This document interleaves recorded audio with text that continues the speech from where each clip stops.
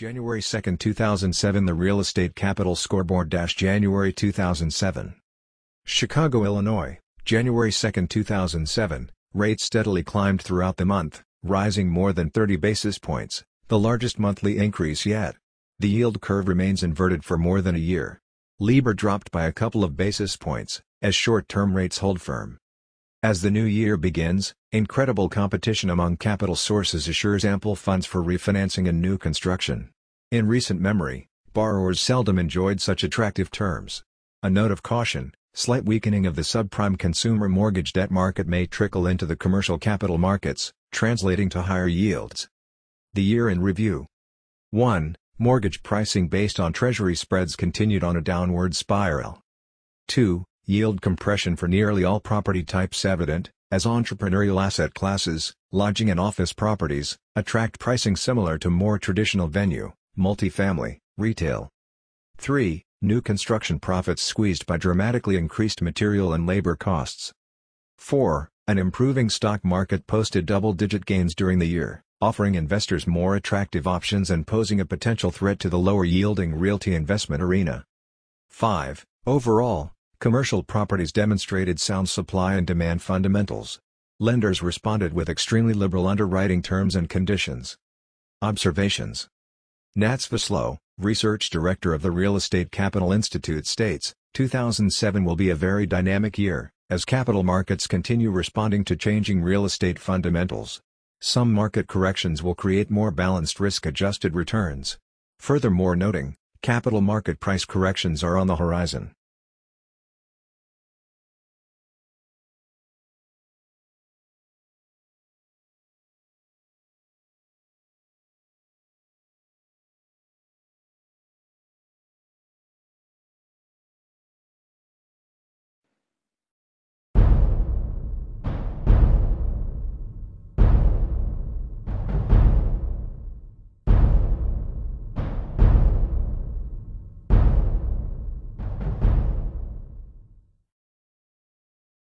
February 1, 2007 The Real Estate Capital Scoreboard February 2007.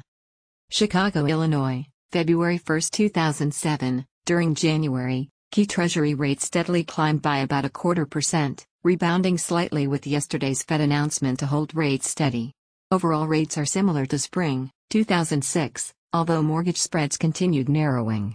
As is the case since August with short-term rates, bank prime and LIBOR stayed unchanged. During the month, a variety of mixed signals hit the capital markets. The Labor Department reported the lowest inflation in 3 years. The Fed also warned of a financial crisis due to mounting government debt as baby boomers enter retirement age, warning of sharp spending cuts, tax increases or both. Housing starts unexpectedly rose and building permits to their highest levels in 4 years. Lastly, residential construction dropped nearly 15%, the biggest yearly decline since 1991. With incredibly competitive lending conditions, lenders have dropped spreads over treasuries by 5 basis points or more. Mortgage spreads between various property types remain very tight. Class A apartments, lodging, industrial, office and retail properties are priced within a 25 basis point range. The most commonly discussed issues within the past month include: 1. Steadily rising rates. 2. Condo projects converted to rental units. 3. Have income property prices finally peaked? 4. Office markets continue signs of steady improvement. Observations.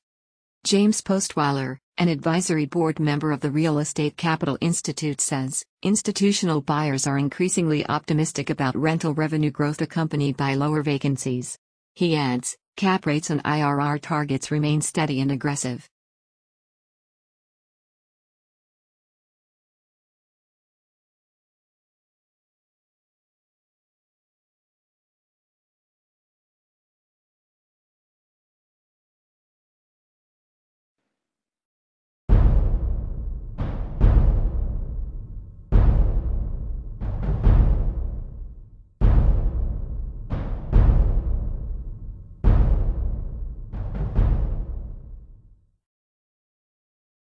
March 1, 2007 The Real Estate Capital Scoreboard March 2007. Chicago, Illinois, March 1, 2007, rates steadily dropped throughout the month, ending with a record one-day plunge just before the last day. Long-term treasuries fell over 0.25%, settling in the mid-4% range. Yield curve remains relatively flat, dating back to midsummer. Since the market is flush with funds, a variety of creative debt and debt equity programs surface. Funding solutions include the following. 1. Forwards. Select life companies are offering combined construction and permanent loan programs based on forward delivery pricing. These construction and permanent loans usually feature the same rate throughout the term. The construction component stretches as far as 24 months, the perm ranges from 5 to 10 years. The pricing premium is between 1 and 3 basis points per month after the first quarter. 2.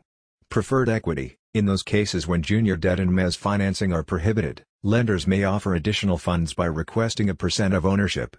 Usually structured as a debt instrument. 3.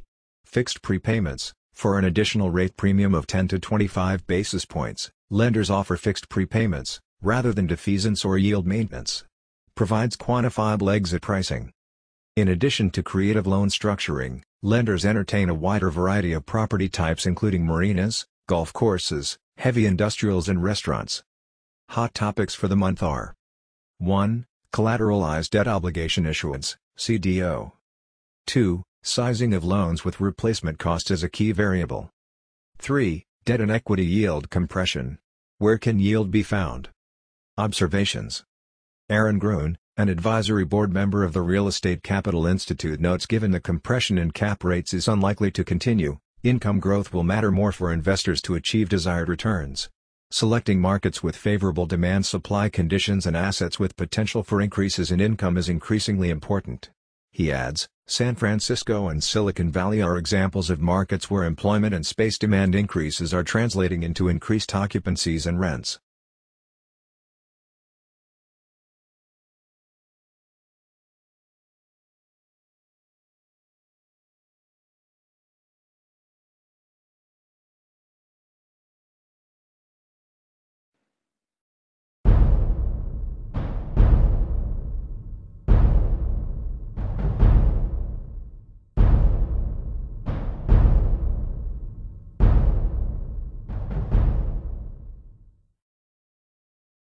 April 2, 2007. The Real Estate Capital Scoreboard. April 2007. Chicago, Illinois, April 2, 2007. Spring started with stable shorter-term interest rates, while longer-term rates increased to more historical norms. The difference between 5-year and 10-year treasuries widened to about 10 basis points, instead of maintaining nearly identical levels since the Fed's last rate increase in the summer.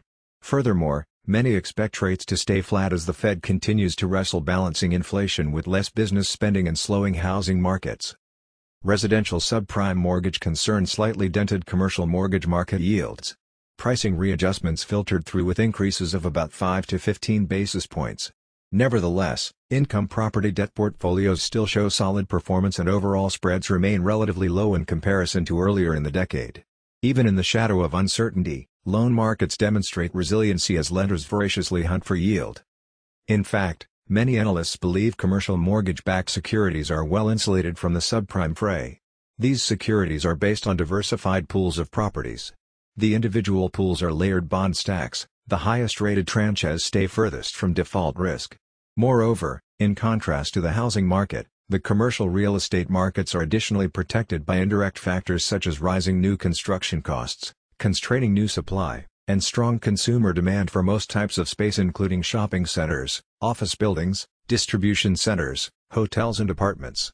In many markets, owners are comfortably raising rents, particularly on the coasts and key inland cities. Observations.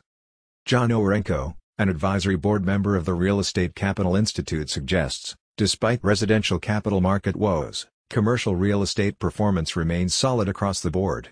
He adds, given low mortgage and cap rates, investors readily contribute more equity to maintain favorable cash flow yields.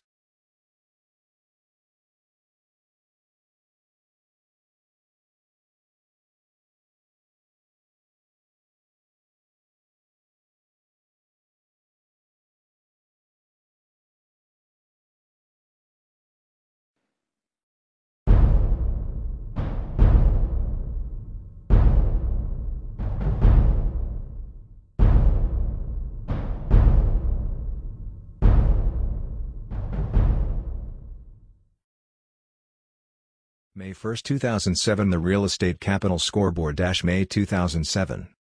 Chicago, Illinois, May 1, 2007. During the past month treasuries bounced about 0.8%, but closing at nearly identical levels to March. And while rates remained unchanged, the subprime mortgage market and other technical factors forced mortgage spreads to increase by about 15 basis points. As a result, BP's debt buyers are now demanding greater risk premiums. In general, realty debt markets maintain strong fundamentals, but remain oversupplied. Therefore, lenders demonstrate tremendous flexibility to attract more opportunities. Many are not competing on typical terms and conditions such as coupon rates, leverage limits, debt service coverage and prepayment provisions. Nearly all these variables are stretched to their limits. Instead, lenders are pursuing more atypical property types. Marinas, restaurants, golf courses, unflagged hotels and service stations are some of the new funding opportunities being entertained. In other words, anything with a reasonable cash flow stream is game in today's market. Key discussion topics include: today's market conditions dictate that yield maintenance and defeasance provisions are virtually priced the same, since overall rates are seen as declining by the bond markets. Low, stable rates support continued low capitalization rates, values are at peak levels. Despite subprime market concerns, commercial property fundamentals are solid. High construction costs and more restrictive land use policies keep new supply in check. Observations. The Real Estate Capital Institute's advisory board member, John Oharenko, notes, realty capital markets are fraught with cash. Virtually any project backed by qualified sponsorship and sound economics is financeable.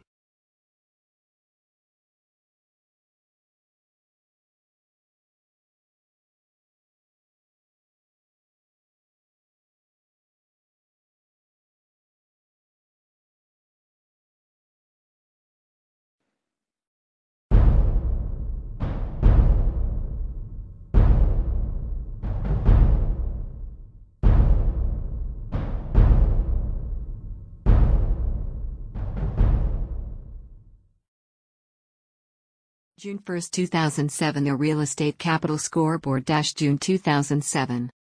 Chicago, Illinois, June 1, 2007. Real estate capital markets remain flush with cash. Overall permanent rates increased by about a quarter point, reflecting raising treasuries. Short-term rates, however, stayed unchanged in May as the Fed once again decided against any changes. Last but not least, many lenders increased spreads by 10 to 15 basis points as a result of residential market subprime concerns, yet some funding sources, for example, life companies, kept spreads unchanged in order to stay competitive. Observations.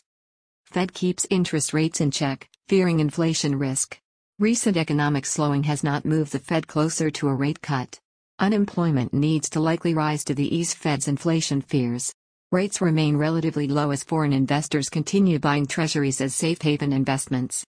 The Las Vegas ICSC record attendance and overall optimistic tone indicates that investors remain bullish on the retail sector. On the other hand, spring retail sales were lackluster as gas prices and a continuing housing slump are dampening demand. Many banks are now offering completely non-recourse debt for short and medium-term debt to provide strong competition to conduits and life companies. Similarly, more conduits and life companies are offering construction loans combined with mini-perm debt to capture traditional bank funding opportunities. Despite low default levels for income property loans, continued concerns abound for loosening underwriting standards. According to John Oharenko, an advisory board member of the Real Estate Capital Institute, rates are still attractive despite overall increases in spreads and treasuries. Lenders demonstrate vast creativity in funding all types of loans.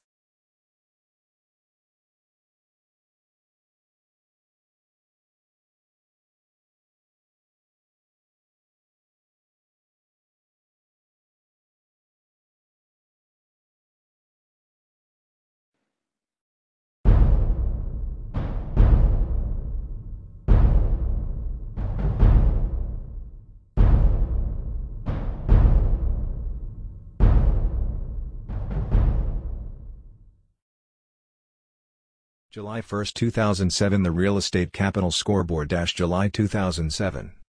Chicago, Illinois, June 29, 2007. Funding volume remains steady despite concerns about the subprime lending issues. Currently, Income property permanent mortgage rates range within 6% to 6.75%, translating to pricing of 100 to 160 basis points above 5 and 10-year Treasury yields. In comparison to May, shorter-term rates increased by about 10 basis points and long-term by more than 20 points. By the end of the month, the Fed's decision to leave rates unchanged had a minimal impact on lowering rates. As a result, mortgage rates are steadily trending upwards. While rates are moving upward, the mortgage yield curve is behaving more normally as spreads widen between short and long-term bond maturities. Swap spreads remain tight as many debt investors flock to investment-grade CMBS notes as a more popular benchmark index. Furthermore, swap markets are extensively used by many financial institutions, especially banks, for creating fixed-rate structures to directly compete with securitized loan programs. The yield curve structure offers some attractive funding options. In particular, among the best-priced debt options in the today is the forward delivery mortgage. Premiums as low as 10 basis points over the current rate buys as much as 18 months of rate lock. Such spreads are nearly 40 basis points lower than only a few years ago. John Oharenko, an advisory board member of the Real Estate Capital Institute, notes borrowers still have plenty of funding options available for most property types. From a historical perspective, leverage availability and underwriting standards are more liberal than any time during the past few decades.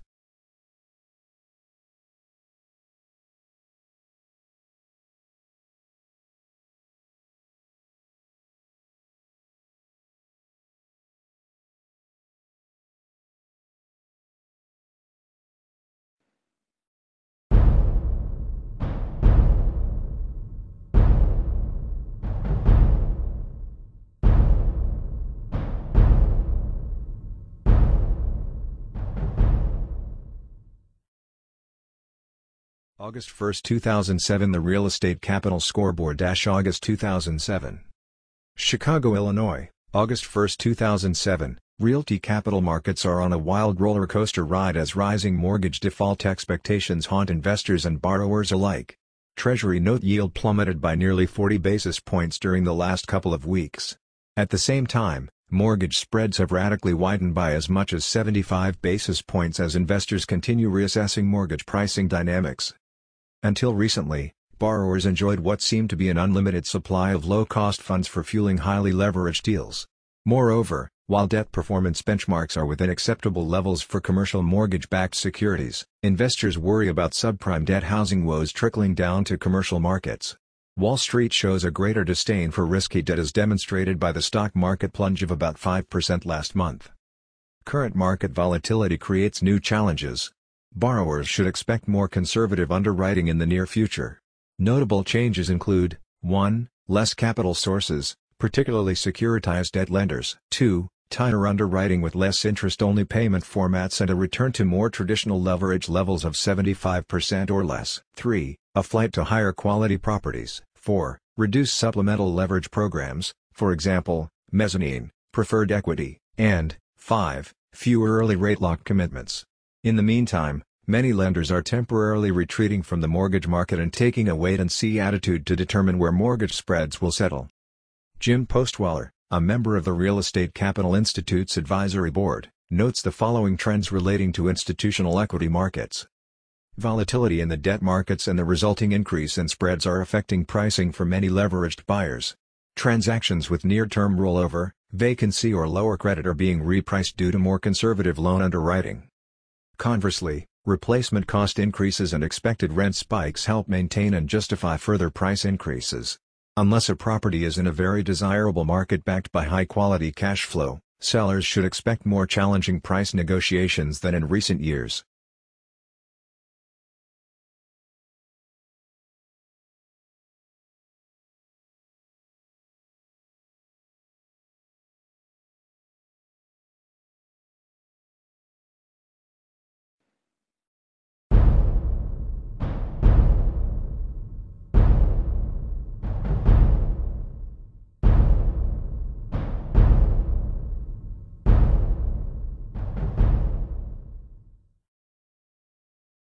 September 4, 2007 The Real Estate Capital Scoreboard September 2007. Chicago, Illinois, September 4, 2007. The end of summer season closed with tremendous volatility and uncertainty, without a doubt the most turbulent time this decade. Treasuries, LIBOR and mortgage spreads bounced around like ricocheting bullets, by as much as half a point. Fed's cash injection helped calm markets in mid-August. Doom and gloom still prevails. Yet many see the real estate capital markets as returning to more normal levels of 3 years ago.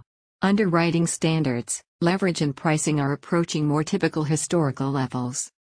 Key real estate capital market highlights and trends are as follows. Mortgage patrols, frequent changes in market conditions, almost daily, require vigilant communications with capital sources to capture lending program changes and determine which sources are active. Rate premiums, first mortgage lenders demand more yield to compensate for uncertainty. Fixed-rate mortgages spreads increased by 50 to 75 basis points, and in many cases even higher. Floating-rate loans climbed by about 30 basis points or more.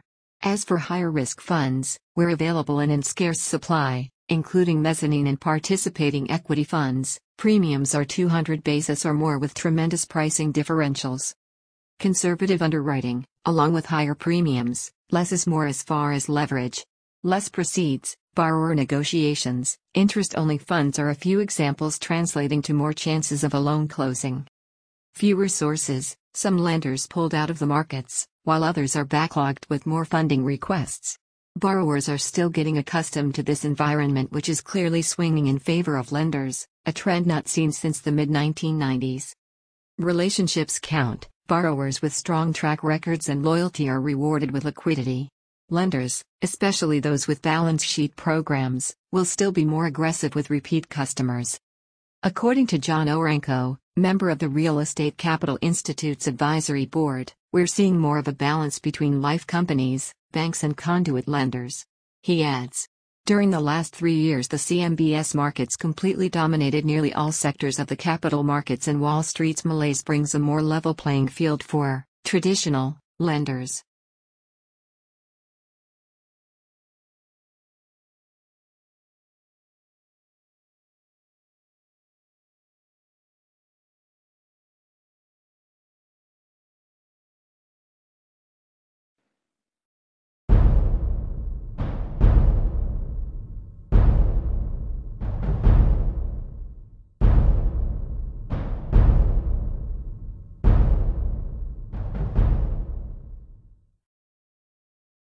October 1, 2007. The Real Estate Capital Scoreboard. October 2007.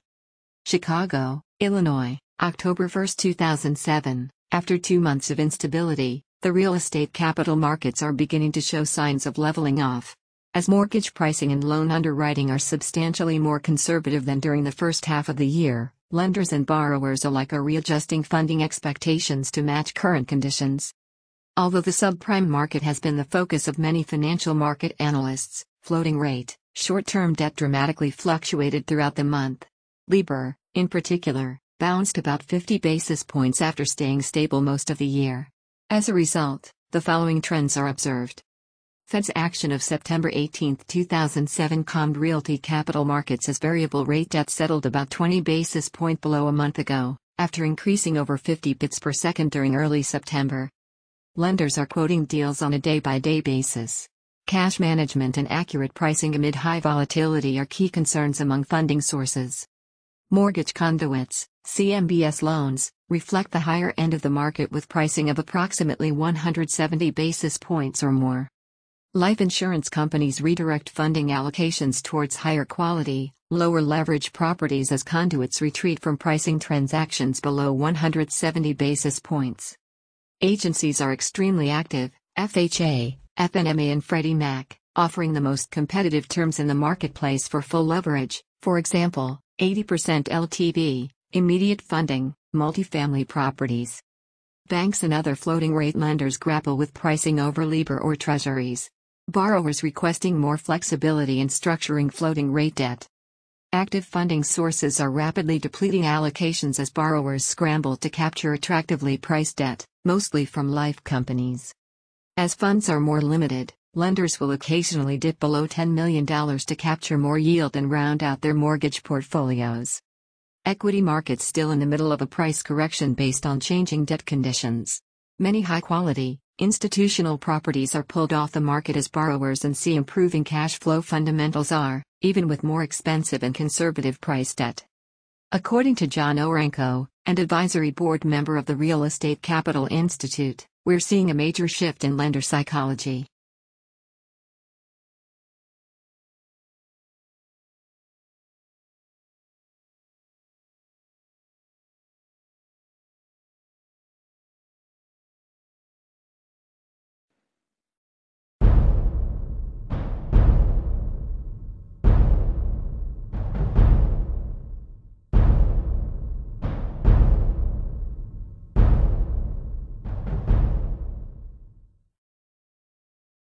November 1, 2007 The Real Estate Capital Scoreboard November 2007.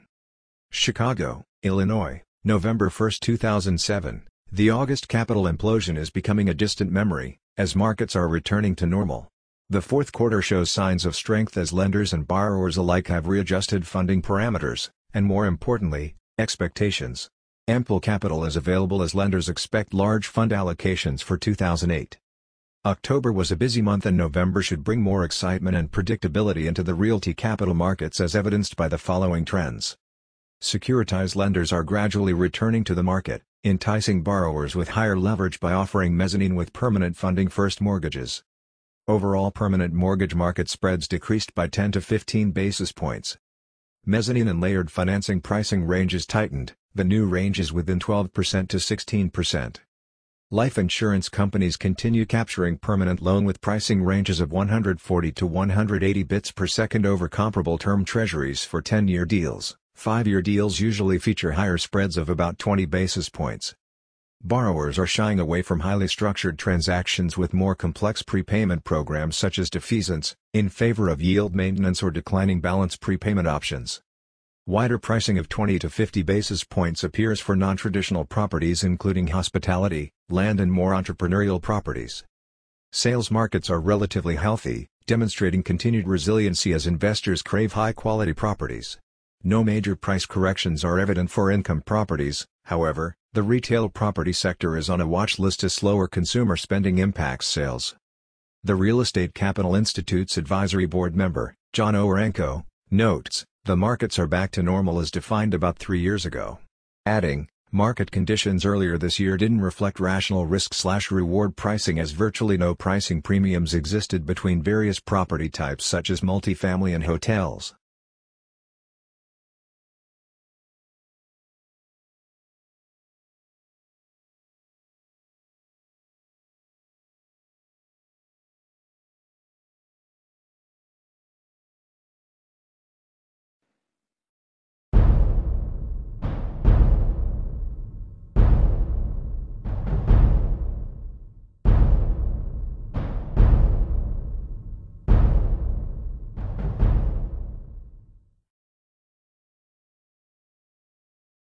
December 3, 2007 The Real Estate Capital Scoreboard December 2007. Chicago, Illinois, December 3, 2007. The last month of the year demonstrates brisk activity as cash is readily available for attractive investment opportunities and lenders remain eager to fund higher quality assets, although at lower leverage levels than borrowers are accustomed to. And while subprime woes attract negative attention to real estate, commercial properties and multifamily rental housing remain solid bets. As for realty capital market activities, November was an extremely volatile month as investors busily sort out mixed economic news, including the following trends and highlights. Mortgage market chaos continues sending investors to treasuries, hitting a 2.5-year low during the month. 10-year treasuries traded within a 60 basis point range, settling nearly a half a point lower than a month ago. The inverted yield curve, short-term rates being higher than long-term rates, has evolved to more traditional behavior patterns. Today, the yield curve is trending upward, translating to longer-term rates surpassing short-term yields. By mid-November, CMBS pricing became extremely capricious as mortgage spreads widened as much as 0.5% within a week, particularly with securitized lenders. In fact, many CMBS lenders discontinued quoting new deals until markets show more stability and liquidity. At the same time, agencies, Life companies and other balance sheet lenders raise their spreads by at least 20 basis or more and continue raising spreads on a daily basis. Certainty of execution is the most important variable in debt funding. As such, balance sheet lenders are in the forefront of the market. Aaron Grun, member of the Real Estate Capital Institute Editorial Advisory Board comments, "The refound recognition and repricing of risk will in the long run be healthy for market participants. In the short run, the heightened sensitivity to risk means borrowers will need to demonstrate that the underlying fundamentals of transactions are solid and can withstand predictable potential changes in market and operating conditions." He adds, as the deleveraging process proceeds and markets become less volatile, probably in the first half of 2008, additional capital liquidity and competition will return.